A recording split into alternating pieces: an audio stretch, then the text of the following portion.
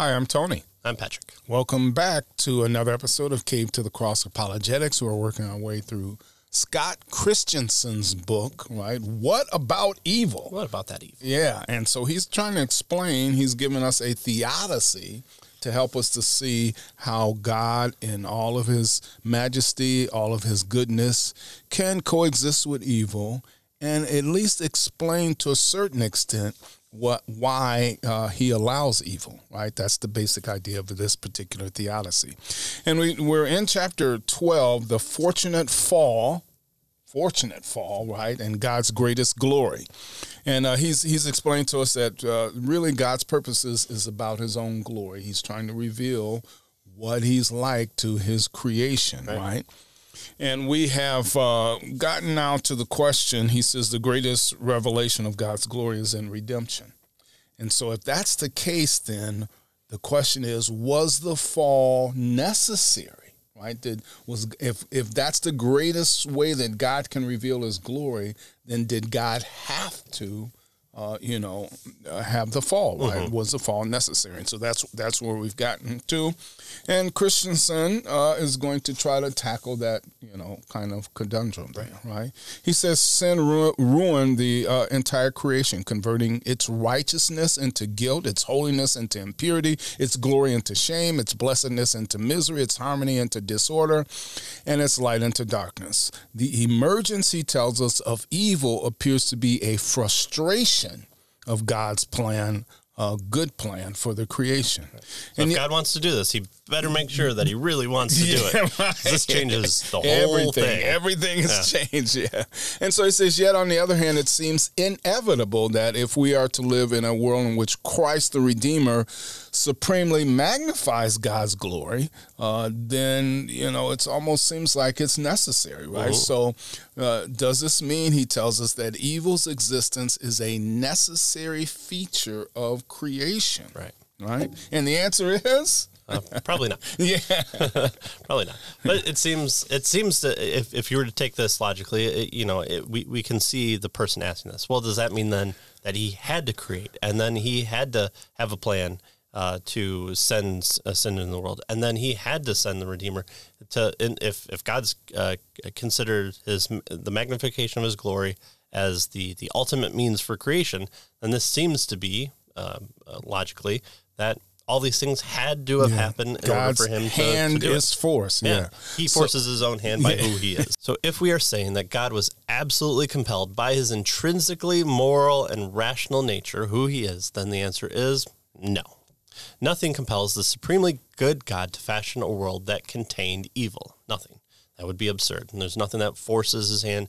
There's nothing greater than God. So by even that logic, it's impossible for that to be the case. Right. This means that the introduction of evil is a consequence of some other condition related to the freedom of God.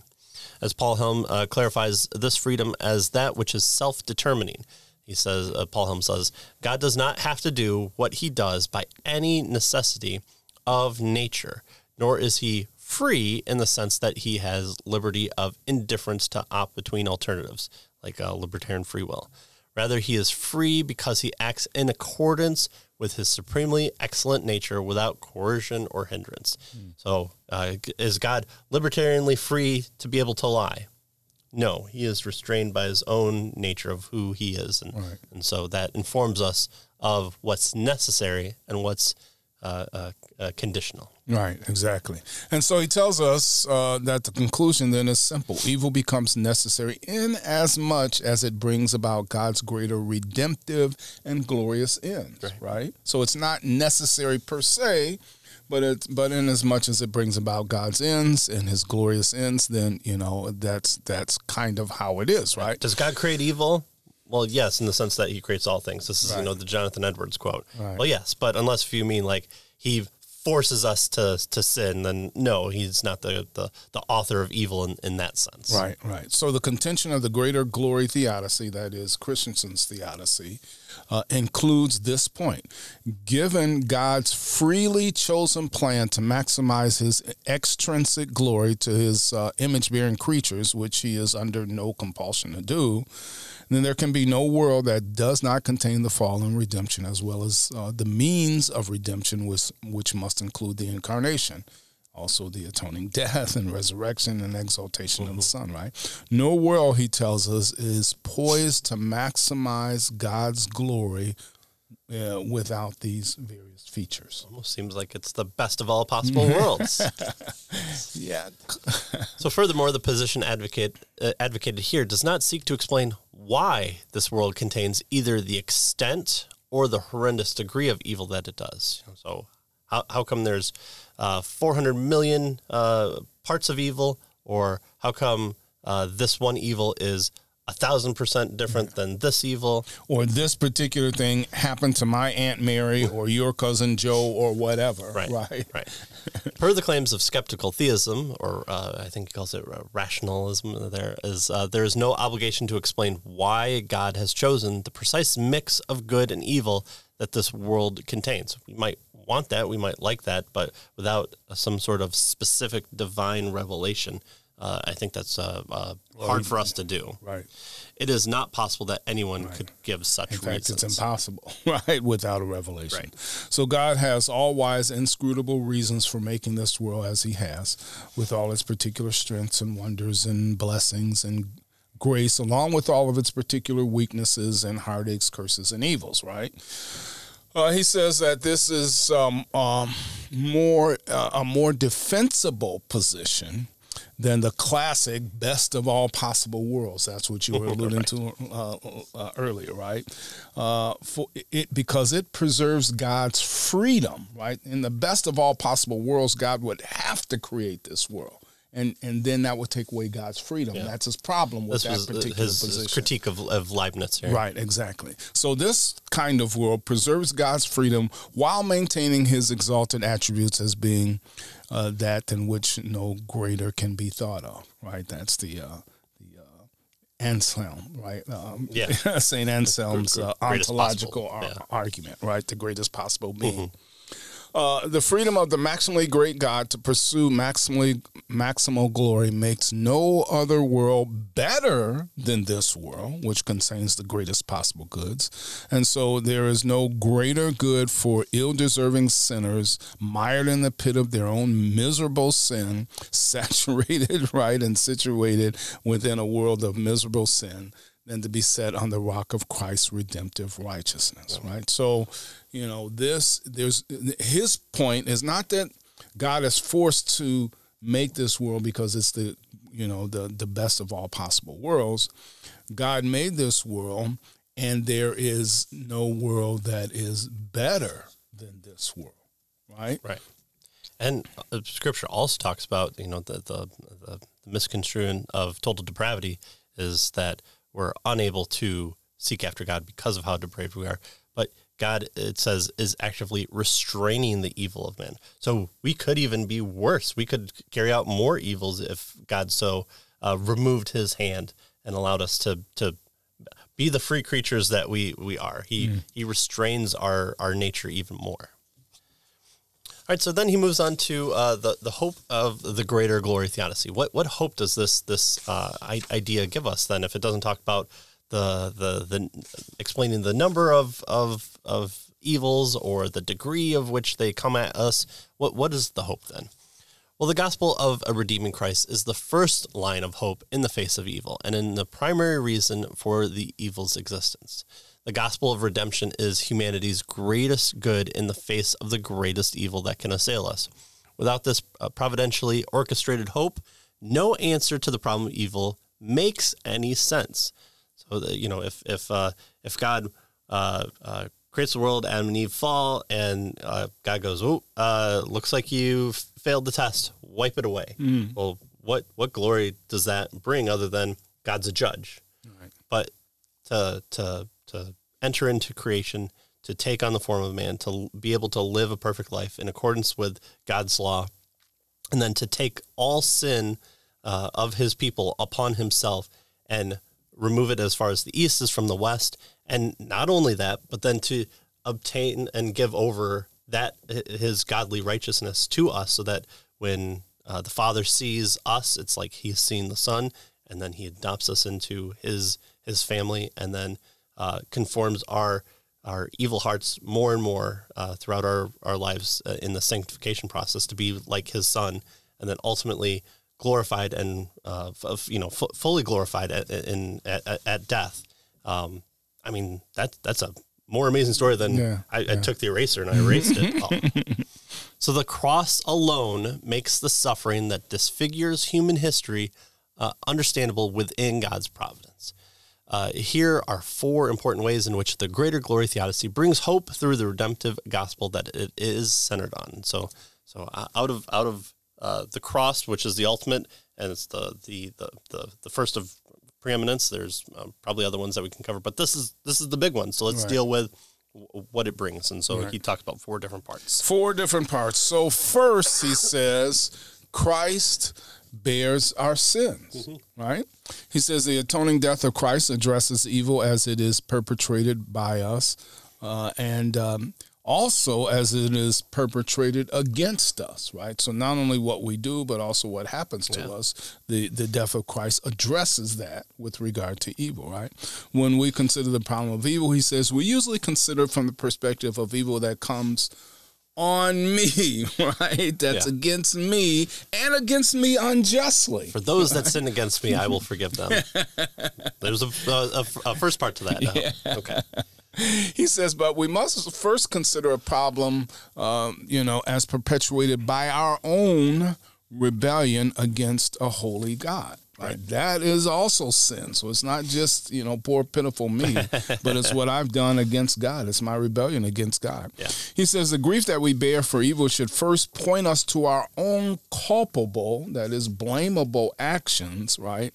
And so he says the first signs of real hope come only when we acknowledge our sin and turn to Christ, who offers pardon and restoration, right? So first, God in Christ bears our sin, and so this is a part of the hope that he wants us to have. Not only does he bear sin perpetrated against us, but he also bears the sin that we perpetrate. We want to be selfish. That's the most important part right there. I don't care about anything else that happens, but if I'm to be right, then I want him to at least bear mine. All right, so the second one is that Christ bears our sorrows. So the atoning death of Christ not only bears our personal sins, but bears the sorrows that a sinful world brings on us. Jesus has no reason, by virtue of his own character, to live a life of pain and sorrow. He is unassailably content as a member of the perfect blessedness of the Godhead. So the pain and sorrow he experiences as a man was that which he voluntarily took on himself vicariously on behalf of those he delivered from sin and sorrow. I don't no one takes my life from me. I willingly and freely lay it down on behalf of the sheep, on behalf of many. He bore our pain that exists as a consequence not only of our personal sin, but of the sin that an evil world crushes us with. It crushed him. Exactly. And so this hope is that he understands exactly what we're going through, that he's been through it, that he's suffered through it, that he, in fact, bore the sins of the whole world on himself. And so that gives us hope, because now we know we have a God who can identify with us, who knows what what's happening, how we feel, what it's like, and that sort of thing. Right? Yeah. And Hebrews talks all about this, of the purpose that God has to be greater than the angels and the greater priest, even after the line of Melchizedek, and he has to be the perfect representation, so that the old sacrifices that were offered in the temple, to go back to it would be to deny God's working. And again, that progressive revelation there is this was pointing to ultimately the end. And so Jesus Christ is at the very end, so that when we kneel at the cross, that's where it's all taken care of. Right.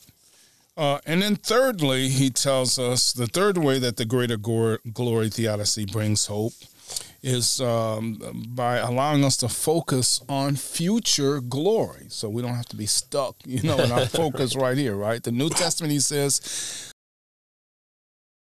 instructs believers to continually keep their focus oriented toward their future redemption at the return of Christ, right? So we're looking for, and this is what gives us hope, is what he's suggesting. We're looking for the way things are going to be when Christ returns, right? The redemptive glory that sustains believers, he tells us, in the now also points them to its greater magnification and its future consummation, right? Yeah.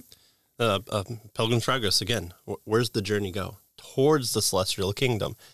He's stuck in the mud. He's going off a different path. He's being led astray. He's captured by the people of Vanity Fair. He's being tortured by himself, but also he thinks the giant. But what keeps him focused? What keeps him going through all the hardship? Why doesn't he just end it? Well, there's the greater glory that journey brings. Again, it's God doesn't just take us out of the world as soon as we come to the cross. We stay and we exist and we are utilized in a relationship with him. We're able to, by a means of grace, be the emissaries of God, just as he directed us to. And so as we go along our path, and we're the helpers and we're the evangelists and we're faithfulness along with Christian along his way, we're going towards the celestial city that we can see in comparison. Look how it was. Look how it is. Look how it will be. Yeah, exactly. And so he quotes Paul in 2 Corinthians 4, who says that for this light, momentary affliction is preparing us, he tells us, for an eternal weight of glory beyond all comparison. Right? Yeah. So the future glory would be muted, domesticated, stripped of its ever-refreshing wonder without being preceded by the persistent, nagging, biting, agonizing pangs of affliction that mark our present sordid existence. Exactly, right? And so, thirdly, glory, right? Thirdly, future glory. And then fourth, he says, with regard to the source of hope in his greater glory theodicy, is raising the banner, he tells us, of divine grace.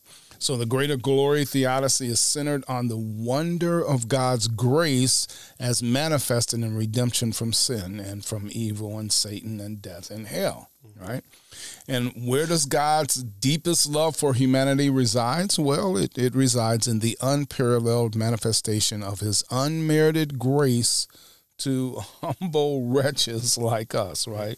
He says this is a feature of God's eternal, immutable character that finds no occasion to be displayed apart from the fall of his creatures, right? Right. So 4 really good reasons to hope right there. So he finishes up the chapter here by quoting John MacArthur, who's proclaimed, "The whole reason God ordained evil to exist was for his own glory's sake, so that forever and ever holy angels and redeemed saints would give him glory in full comprehension of all his attributes." And I believe it's Hebrews says that the angels even look upon redemption and wonder and glorify. Angels aren't redeemed. God in the end will capture those that rebelled and lock them away, but angels aren't redeemed. And so when they see redemption, they wonder and marvel at God's good glory and kind of see what they're unable to obtain because they have kind of no comprehension of what it's like to manifest that, other than the fact that what God is doing is even demonstrated to them. So prior to sin, God was not worshipped fully for his righteousness against the background of unrighteousness. He was not worshipped, nor could be fully for his love until he demonstrated the kind of love that loves enemy, rebel sinners. He was not worshipped fully for his holiness until his wrath displayed how he hated sin, and he was not worshipped for his grace until he displayed forgiveness and mercy on the elect. In every case, there is a great disclosure of God's nature. Why? To display his glory. Right. So notice what MacArthur is saying here. prior to sin, God was not fully worshiped for all of these characteristics, right? His righteousness, right? His demonstration of love to his enemies and rebel sinners, right? His holiness was not seen and therefore wasn't displayed and worshiped. That is his hatred for sin, and his grace, right, was not seen. Yeah. And so sin, the fall, the misery that we find ourselves in, the whole issue of evil allowed all of these various characteristics and attributes of God to be manifested and therefore worshiped, and to portray even more fully who God is and his glory. Yeah, right? Yeah, and read the Puritans, read the Church Fathers, read those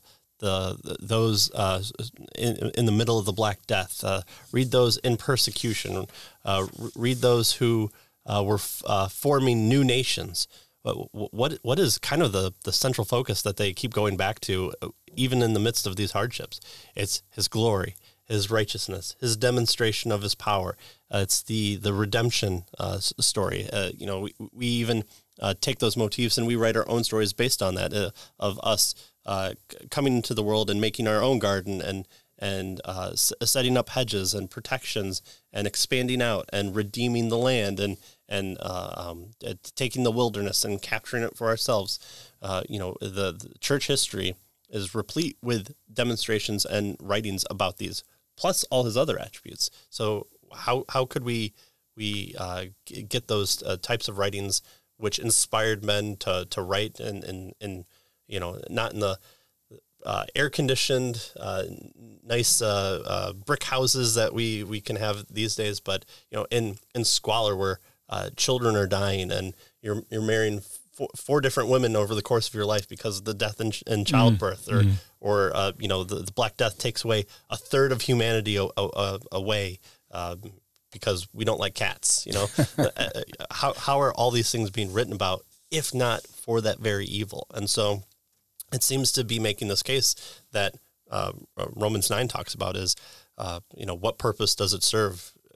How can we allow kind of God to do this? Because this is the way that he is able to manifest these characteristics.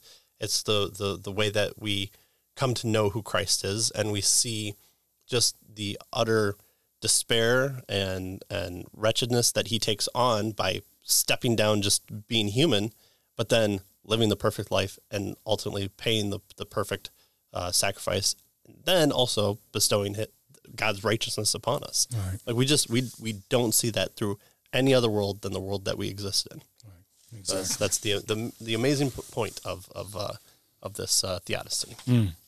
Good. All right, so that's the end of chapter 12. And again, the one thing that I like that Christensen does is, I think he's a teacher at heart, so he has his key terms, his study questions to, if you found yourself going, what was that a thing again?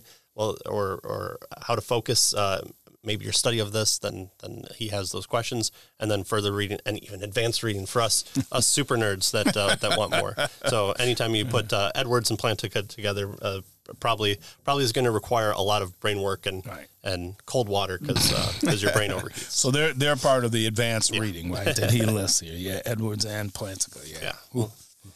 All right, so that's his theodicy in kind of a nutshell. In 3 episodes, we were able to cover it, but guess what? There's more to the book. There's more. Yeah, so next time we'll talk about chapter 13, God's redemptive glory in Scripture, and we'll see the biblical proof for this theodicy. Thanks for joining us, and we'll see you next time. See you next time.